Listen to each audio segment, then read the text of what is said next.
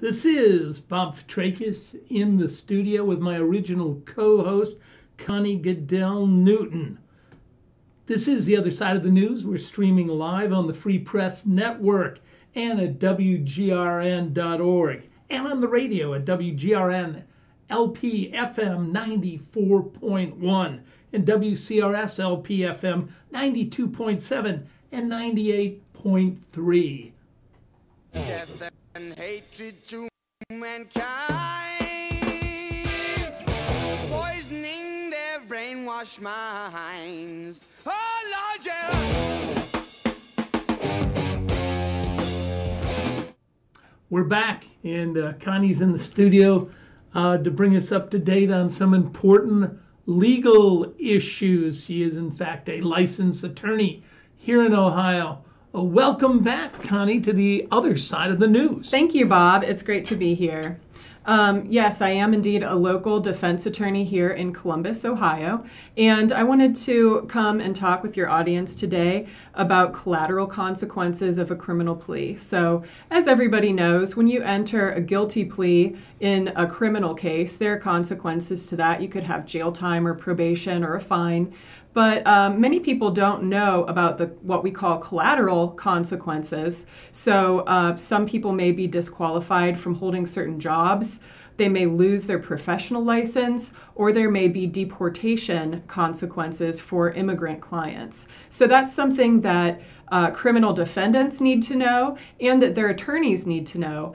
Many attorneys, unfortunately, are not well versed in the consequences on your immigration status if you enter a certain plea. So I had a recent rare success on a case where there was a young man about 19 years old out of Shelby County, and his attorney pled him guilty to a charge which would result in mandatory deportation. So this young man was a lawful permanent resident, lived with his parents, worked, went to school, very Americanized, and unfortunately, his attorney pled him guilty to a charge that was unlawful contact with a minor. So kind of a plea down from statutory rape. So the young woman in the case was 14 or 15. He was 19 when this occurred. Teenagers make mistakes.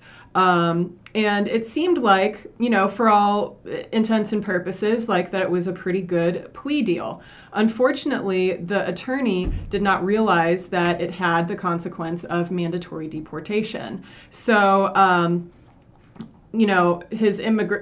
after serving 30 days in jail, so he was sentenced to 30 days, it was a misdemeanor, did his 30 days, and then ICE picked him up immediately and started deportation proceedings.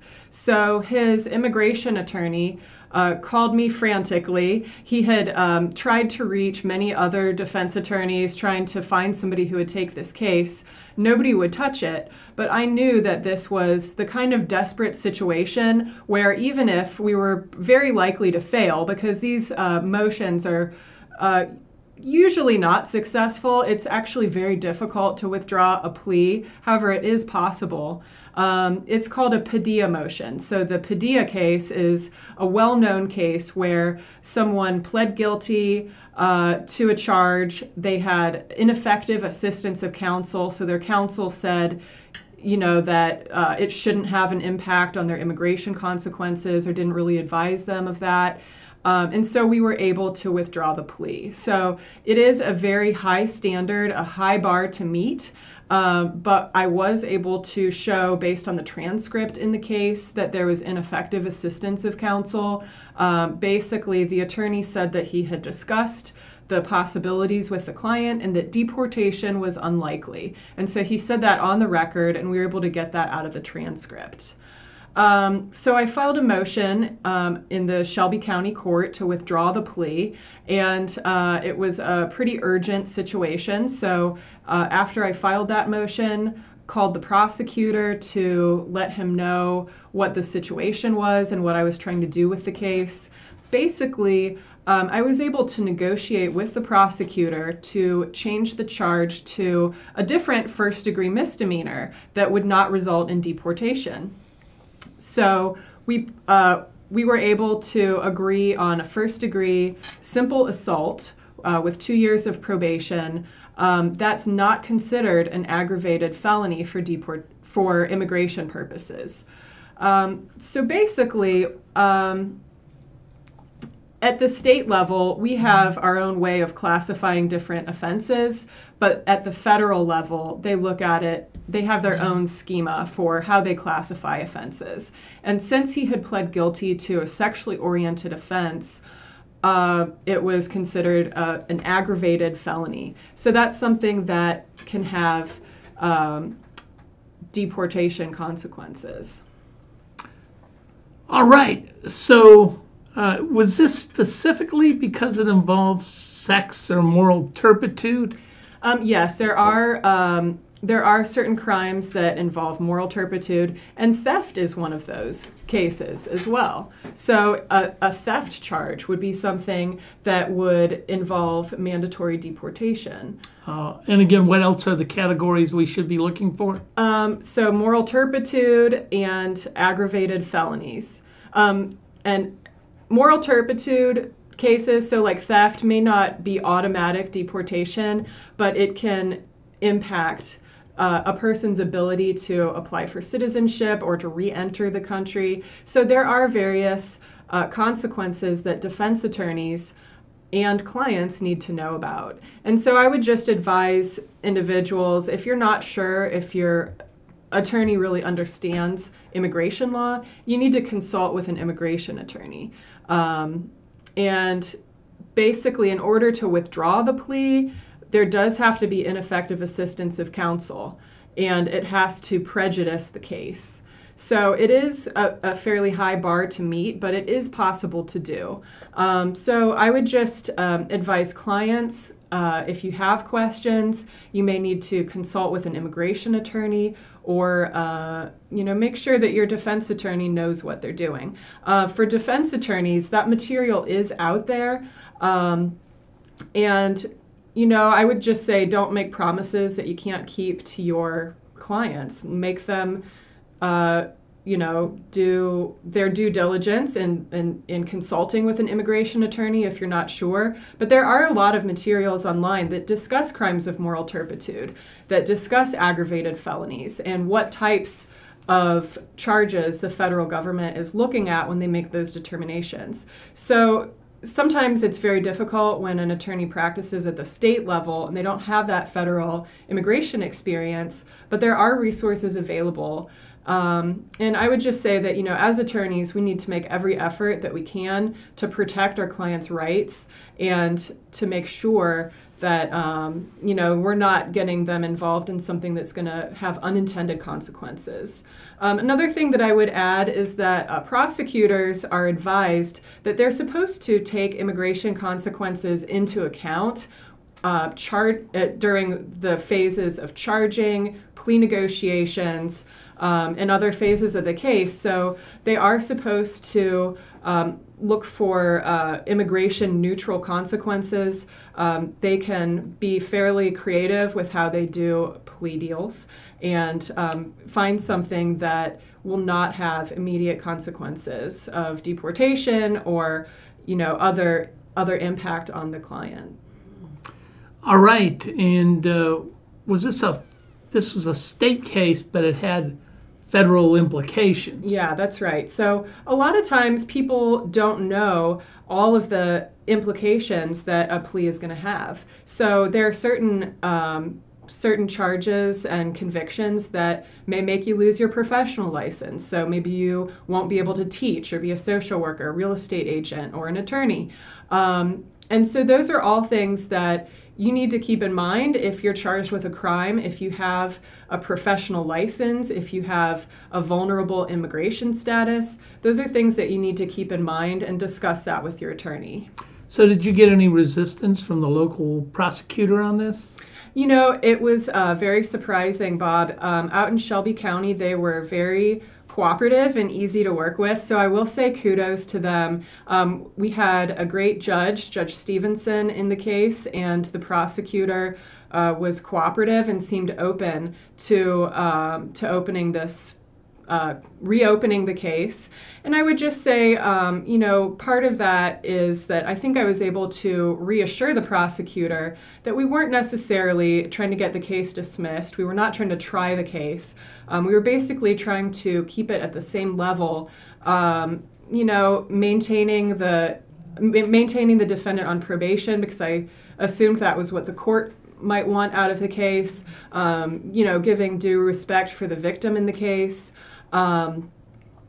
just making sure that basically that all sides got what they needed out of the case. So this was a case where there was, people make mistakes and there was something that happened. However, a young man in that kind of situation shouldn't necessarily get deported. The country where he was from, there are a lot of human rights violations that happened. He was from the Philippines, so we know that Duterte is, doing summary executions of drug users in the Philippines. So,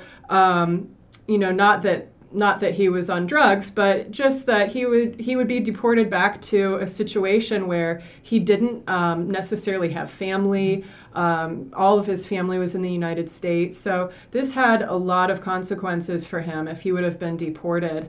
It could have actually been a death sentence for this young man. And so that's not what anybody really wants out of a misdemeanor. He did his jail time. He was willing to do probation. He made a mistake, just like many young Americans, and teenagers can do stupid things and make a mistake. And he was willing to try to make amends for that, but he didn't deserve to be deported. And how can people get a hold of you?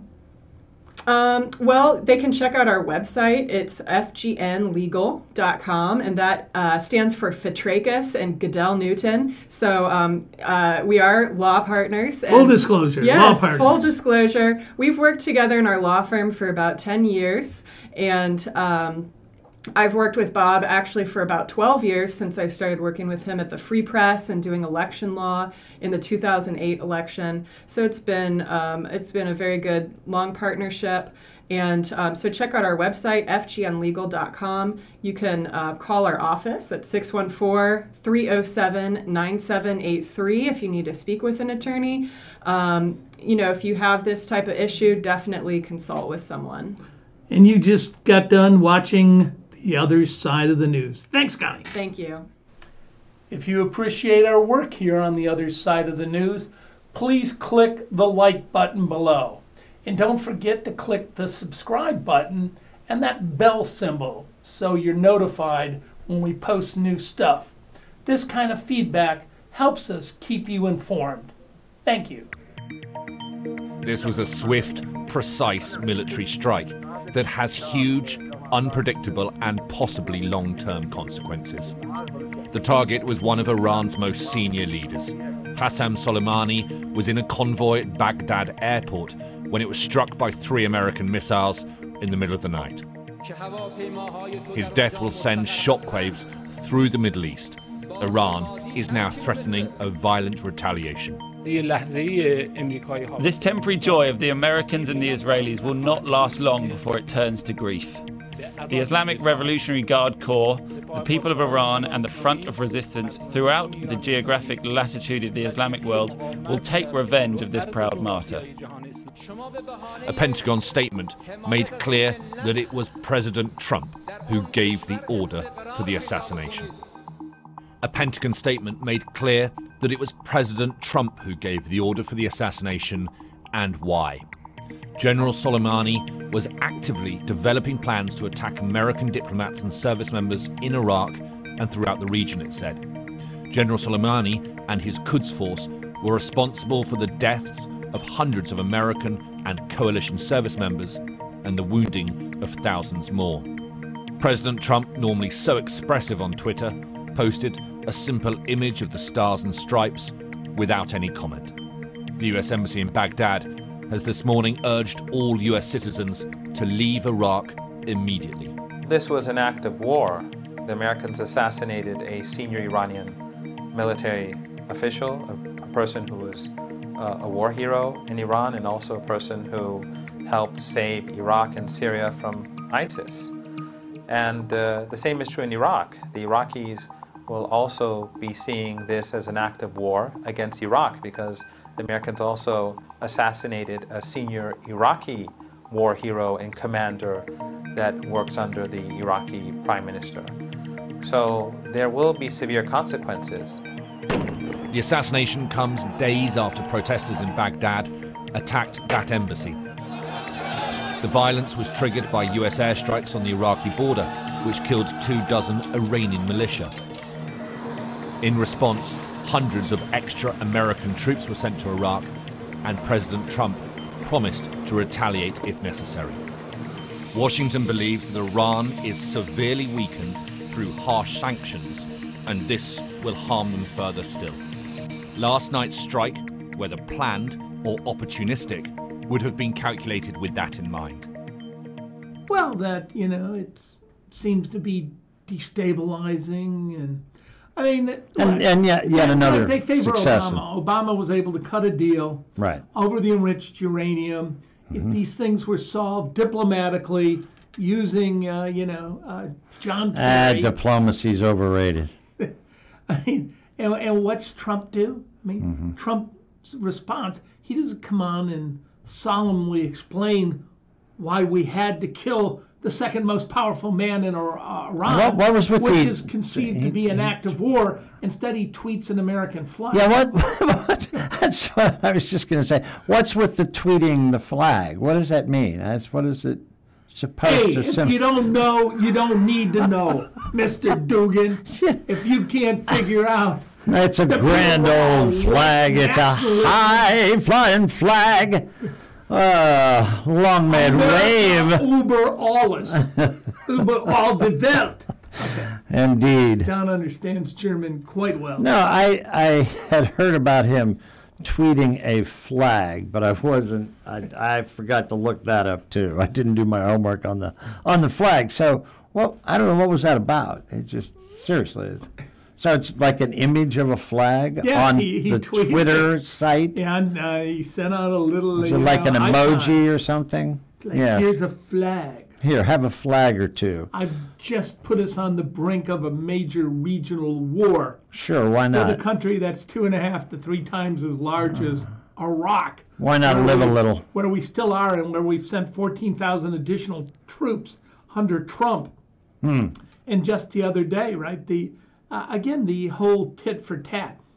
I mean, they knocked down one of our drones, right, because we were spying on them. Right. And they showed it off, and then they attacked a few tankers. And then, we responded by bombing. Well, So do we expect them to retaliate, and then we're even for a while or something? Yeah. Well, the problem, I mean, this is one of those, I push you. Hey. You push me. There you go. And then I feel better. Right, as opposed to push, I guess. Yeah, that's what I was saying. Contract. It's like they killed a contractor, and we killed the leader of their forces. Now, this is sort of like when I used to live in Detroit and moved out to Redford, and a guy pushed me and I punched him. I didn't understand the diplomatic rules of engagement of suburban high schools. Yeah. You push me, I push you, and then we wait for guys to grab us. I was thinking about... Oh, let me go. Sean Connery in The Untouchables, when it's like, they take one of the others out and you take 2 of theirs out. that kind of macho stuff. So, well, by the way, neither side had taken really anybody out. I mean, this is an Iranian. It's not an Iraqi. Right. And obviously, we have no idea what might happen. So maybe someone else out there does. I mean, what would we do if they took out Michael Pence? We would hardly notice.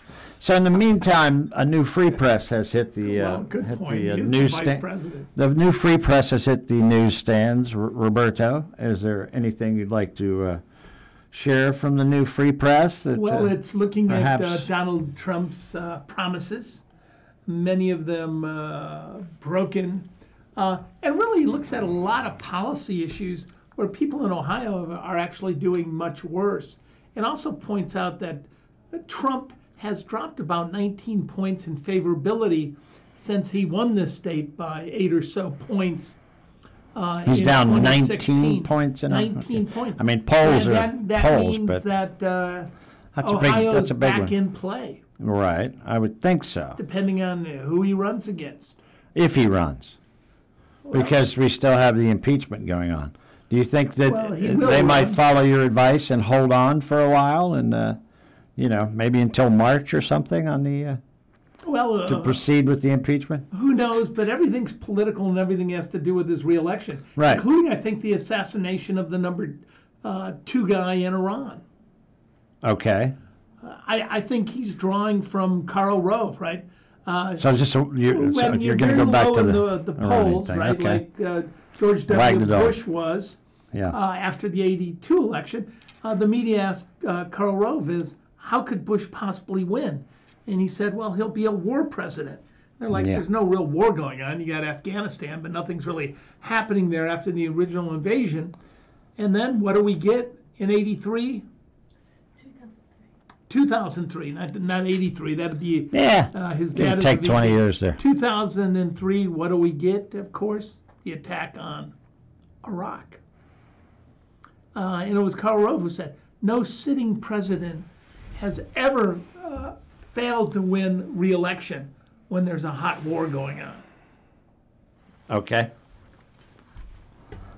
Anything else in the free press you'd care to discuss, sir? Oh, Christianity Today. I know I thought it's that was close one to of the your topics house. for the show. So, So Christianity. Well, yes, I was Today, reared in a editorial. Catholic environment, and we all know how painful that can be. Well, the Christianity Today started by the Reverend Billy Graham, had that great editorial. Some of our listeners have heard about, but people really need to read it. I mean, essentially, they go, look, this guy's tweets speak of everything. Lies, mischaracterization. So you've got an evangelical, born-again magazine founded by Billy Graham, essentially saying, look, our president's a chronic liar of low moral character. Even the evangelicals. Yeah. Yeah. Well, at least that one evangelical, but the vast majority of the white evangelicals aren't budging, right? They're down with Trump. Trump's their guy. Yeah, he was. He was Cyrus or something like that. Yeah. Well, I like to, and he's got these supporters. In fact, Franklin Graham, Billy's son, Franklin. went to the grave, exhumed the body of his dead father, and Really? drug him out and said he loved Donald Trump. Even though Billy Graham himself I was missed a that. registered When? lifelong, well, it's When did that figuratively happen? he dug up the bones Ah. and exhumed the body. Wow, I just but got he that drug baby. his dad in and claimed, his dad, who Little died Lazarus. at the age of 99 a year or so ago, he said, yeah, he was a supporter Big- of Donald Trump. Big trumpeter. I Yeah. think he liked the fact. I think what Billy liked and what Franklin failed to say, he liked the fact the sex with the porn star. Sex with a porn star. Well, let's go down that road for the last minute of the show.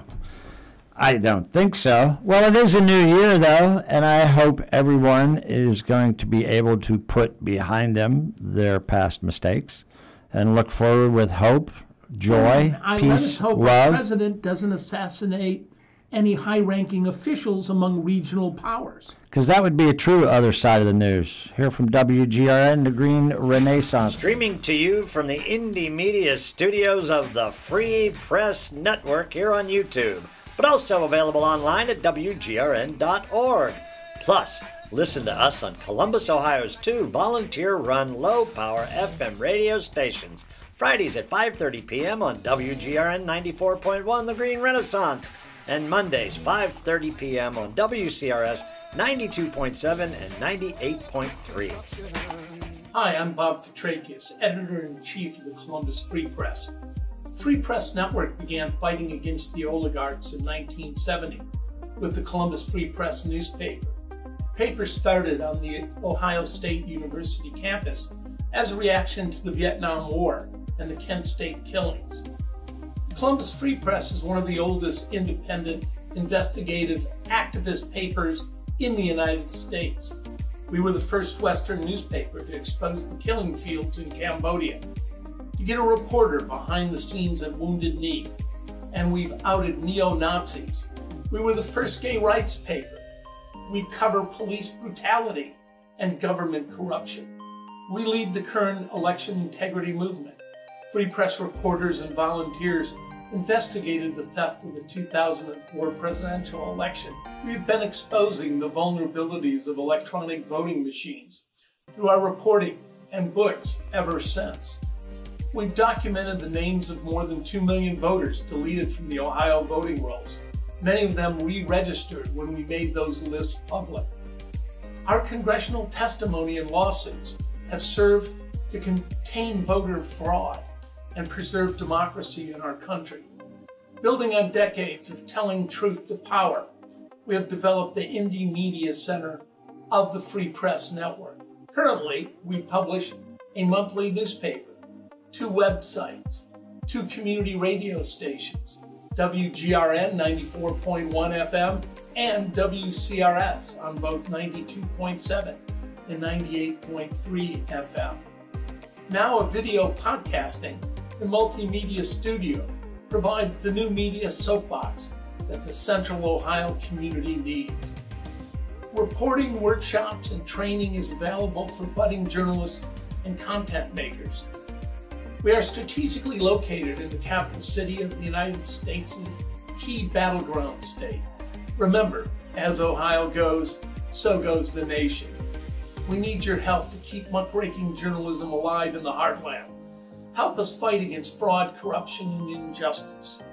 You can keep the Free Press Network growing with a one-time donation or become a monthly patron.